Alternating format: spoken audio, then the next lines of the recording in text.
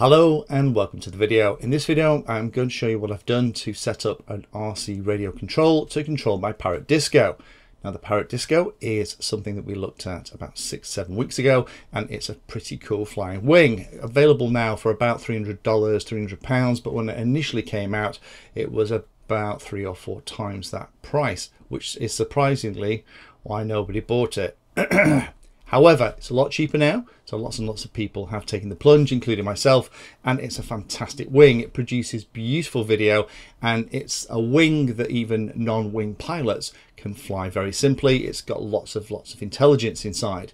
Now, there's 2 mods that people tend to do on these models. One's a 4G mod, which is rather than use a Wi-Fi connection, you use the cellular data network to give you essentially unlimited range, so long as the craft is in sight of the cellular network of a 4G.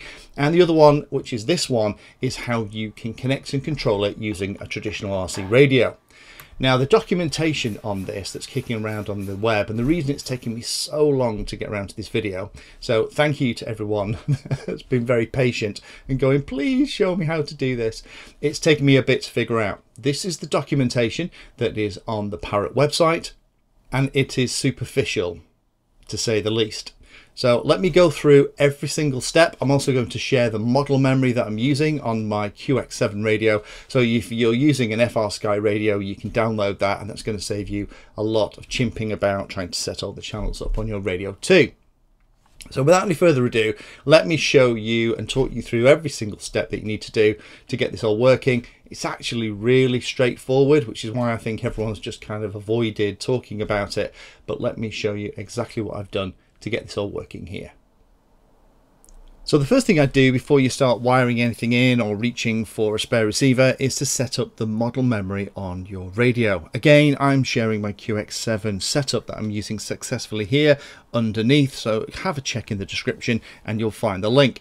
But what you need to do is you need to set the controls in this particular order. Now, you don't necessarily have to, because actually, you know what, you can kind of teach the Parrot Disco when you go through the RC calibration pieces in a moment which channel is which. But if you do it like this, it's pretty much mapped straight out the box. You want channel 1 to be aileron or roll control, channel 2 to be elevator or pitch, channel 3 to be the throttle, channel 4 to enable loiter mode, that's the one where it just flies in a big circle, and then 1 3-position switch on channel 5 that's going to select your flight modes. In the low PWM position, i.e. near 1000 microseconds in length, it's going to give you the standard setup. Assisted flight mode with the Sky controller. If it's in the middle value, so around 1500, it's going to be assisted mode, but actually allow you to fly via the radio control. And in the high position, i.e. kind of towards 2000 microseconds, it's going to give you manual mode, and that's going to be with the radio control as well. I would recommend adding an extra 2, one for initiating landing and takeoff, and a couple of extra ones, one for emergency and one for return to home, which in my parlance is actually the same thing, but I've put them right next to each other so I can catch one or the other if I have a problem.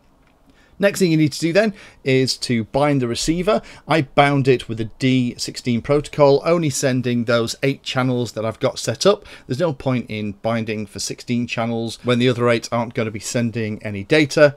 Then you need to plug the receiver into the port at the back of the Chuck flight controller that's in the middle of the Parrot Disco. Watch the polarity. You need to make sure that the signal is towards the center. It's actually marked on the top of mine, which is good. And it will support lots of different single wire protocols, but I'm using S-Bus here and it seems to work perfectly. But using S-Bus also means that if you really wanted to, you could go mad and you could maybe put something like Crossfire or something else in here that can be set up for S-Bus too. Last tip on this slide is when you are mounting the receiver, do not put it on top of the Chuck flight controller itself. On the top is actually the GPS that's looking up, so you don't want anything interfering with that GPS lock on the Sky. There is a little bit of space behind the battery, so I would recommend putting it in there. Just double check that your central gravity is still okay, but putting it out the back means it's far away from the Wi-Fi antennas and also the GPS receiver as well. Okay, next bit that we need to do is to actually go through the calibration routine in the FreeFlight app. So fire up the Free Flight app on your device, and under where it says My Parrot, it looks like a little the controller, tap on that. And it'll come up, and initially it'll show you the Sky Controller layout, and you'll think, oh my god, it's not working. But make sure that the green light is on the receiver and that it's bound to the radio. But if you click on that and then click the down button where it says Sky Controller, it'll actually show you that there is an S-Bus connection active. There'll be a little green light by the side, so you can click on that. Place all of the sticks in their middle position, and also put the throttle at the low position. Then click the calibration button in the lower left hand corner. Double check that everything's okay, and then click calibrate, and it will show you all of the channels. Now if you've set the model up, or you've installed the model memory that I've supplied properly, as you move all of the controls, then you should start to see them moving on the screen. So you'll have the roll control, you'll have the elevator control, and you'll have all of the others as well. Now by default here, you can see that all of them are matched and you can see them all working, with the exception of the emergency and the return to home. So any ones that aren't actually mapped, don't worry about that. You can tell the Parrot Disco which ones you want to use. Just click on it, click configure, and then move the control that you want to assign. So this is my return to home. So just by flicking that a couple of times, it figures that out. So there it is, turning on and off. And go for emergency, click on it again, just move the switch I want for emergency, and that is all done. So it's that simple. So when you press back, it'll warn you that you need to put all of the controls into the middle position. I would, if you find that the control surfaces are out, then I would use the trims on the radio or the sub trim on the aileron channel just to get everything lined up on the model, and then go through the calibration routine again just to make sure it's okay. If you're coming out of this, the Free Flight app will warn you to put all the controls in the middle position and put everything down. And don't worry about that. That's just making sure that when you come out of this, that you don't immediately start to fire up the model and start the engine and other bits and pieces. So once you're out of it, then you can use that 3-position flight mode switch to control how the model is going to fly. In the low position, it's going to be controlled by the Sky Controller and the Free Flight app, just as you've done before. In the middle position, it's going to allow you to fly with the radio control, but in the stabilized mode, so it's again very, very docile. And in the top position, it's going to give you the ability to do loops and rolls and fly aerobatically with the radio control. But just be careful of that, because it does mean that you have got more chance of something going horribly wrong. Couple of things to think about if you're going to set this up. First of all, think about how you want your failsafe to work with the Parrot Chuck flight controller. I've got mine set up so that in the event of a problem with the radio, it immediately sets the mode channel to be stabilized mode with the Sky Controller. That way it just kind of falls back to the standard stuff. Also, by default, the elevator control appears to be backwards, and I think that's just because that's the way it kind of works on the Sky Controller. I would probably, if you are a traditional wing person and you want to fly with a radio, that's going to confuse you an awful lot. So I would personally reverse that. That might make it a little bit easier for you to fly.